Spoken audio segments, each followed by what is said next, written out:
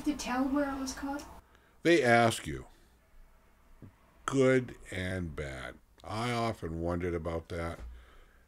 A really person who's doing a lot of hard fishing and finally finds the stripers, and you ask him where it is, I don't think you're going to get a good answer. I finally decided we'd go North Shore and South Shore. We divide the island in half, and that would be the way to do it.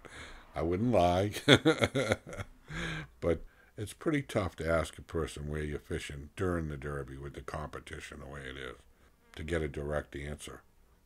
Would people go to incredible lengths to hide where they were? Oh, I can tell you stories upon stories about that. One night we were doing really, really well at West Chop, and I was fishing with Georgie King at the time. We found the bass there real heavy. There was an old green shed down in the back when you pull in, and there was a real rickety door on it. Well, we cleaned up one of the stalls, put the truck in the stall, closed the door, and then walked down to the beach so nobody would know where we were. The jetty was up above us like this. We fished right next to the jetty so nobody would see us. Nobody ever found us. It was pretty clever. We had people come close. We watched them. We just go up and stand in the grass, and they come down, fish for a little bit, and leave. But we had tagged these fish pretty good, and we were weighing in big fish. And also, we did things to throw people off. One night, we found the bass there real heavy. In that particular instance, we took a load of fish.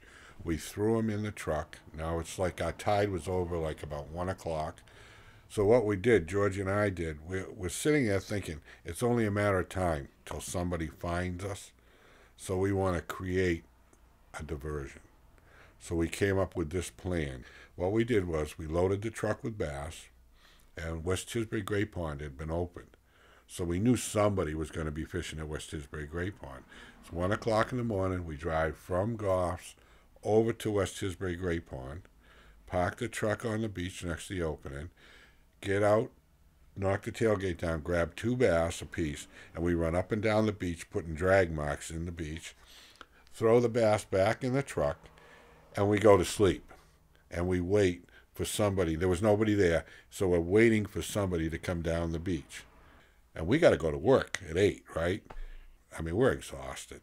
And I wake up, and it's like 5:30, 6 o'clock, and I'm thinking, man, we got to get going. Nobody's here. All this work for nothing, right? Pretty soon, here comes a Jeep down the beach. It's Kibby Bramhall. Here comes Kibby, comes up, looks in the truck, goes, oh, my word, unbelievable. Yeah, they were heavy, Kib. They were heavy last night.